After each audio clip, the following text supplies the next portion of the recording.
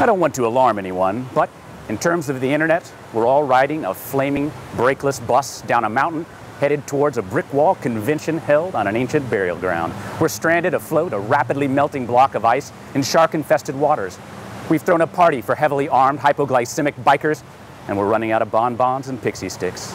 Things are, not to put too fine a point on it, bad. If preventative measures aren't taken, in just a few short years, you may no longer be able to join an online multiplayer game with your friends. Using BitTorrent to download your perfectly legal Linux distribution may become impossible for reasons that have nothing to do with court decisions. Skype and other online chat programs may become nothing more than stories told by grandparents to disbelieving grandchildren. Any internet application that requires you to directly connect to another person's computer, in short, may die. There's another possibility, one with similarly dire consequences. The possibility that ISPs may no longer be able to take on new subscribers. So if, for example, you had to move to a new house, it would be a house without the internet. And I think that we can all agree that a house without the internet can never be a home. Any free internet connection would be greedily snapped up in a Mad Maxian world where might makes right, and people would inexplicably wear spiked football pads while riding around in machine gun-equipped dune buggies, which would admittedly be pretty great, but it wouldn't help you research your term paper, would it? The problem began way back when they were designing the internet. You see, the people who came up with the internet were geeks, unused to the idea of anyone caring about anything they did. And at first, the internet was pretty lame. It was used mainly to share scientific data between large universities and government agencies, and was generally the sort of thing that would get you shoved into a locker if you told anyone. So, of course, they assumed no one would really care, and they came up with the Internet Protocol version 4.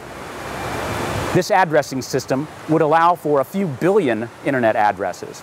Then, owing largely to humanity's inability to think more than 30 minutes in the future, they squandered scads of those addresses by giving them away to big businesses and private practices that didn't really need them at all, which was fine at first. Then, a few decades later, everyone in the world decided they needed a way to access funny cat pictures from their home computers and laptops and cell phones, and the remaining addresses started to dwindle fast.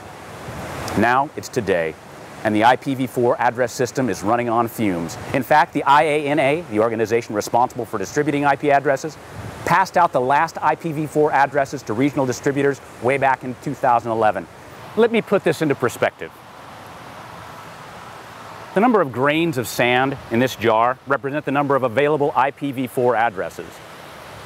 There's a lot of grains of sand in this jar. The problem is, the number of grains of sand in this jar represent the number of devices that want to connect to the internet now.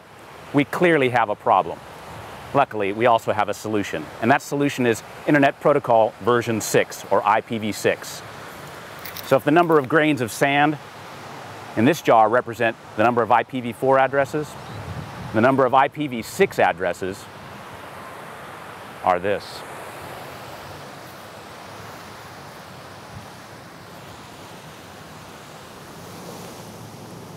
Created way back in the late 90s, IPv6 is the solution to the "we're totally going to run out of IP addresses and all of modern society will crumble around us as we weep and gnash our teeth" problem.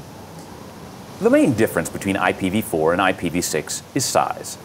IPv4 addresses are 32 bits long, while IPv6 addresses are 128 bits long.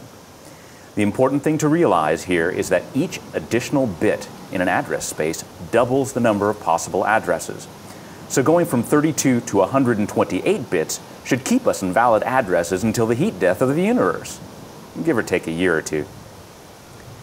By this point, you've seen IPv4 addresses, which look like this. Now an IPv6 address looks like this. It's a bit more complex looking, isn't it? IPv6 addresses are made up of 8 groups of hexadecimal characters. Hexadecimal is simply a method of shortening 16 ones and zeros down to 4 characters. So the 8 hexadecimal groups of this IP address represent 128 ones and zeros, making an IP address 128 bits long. Now this IPv6 address here doesn't really look fit for human use, does it? Fortunately, there are ways to shorten and abbreviate IPv6 addresses to make them slightly easier to remember. First off, you can get rid of any leading zeros from each segment, like so. Second, you can replace contiguous groups of zeros with a double colon, like so. Now, you can only have one double colon in an address, but it can cover as many groups of contiguous zeros as there are. If there's a gap between the groups of zeros, though, you're out of luck for the second group. The third way to make IPv6 addresses easy to remember is to maybe see if your local community college offers memory classes or something, because you can't make them any simpler than that. I did say that shortening the addresses only made them slightly easier to remember. Fortunately, IPv6 addressing is largely automated, so the occasion when you'll have to remember one will be rare.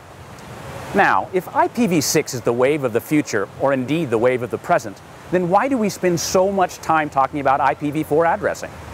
Well, despite the fact that we have basically run out of IPv4 addresses, less than 2% of internet traffic today uses IPv6. That figure is rising. It was only 0.3% at the beginning of 2011. Still, that's a rise only in the same sense that an anthill is a mountain, so we've still got a long, painful road ahead of us.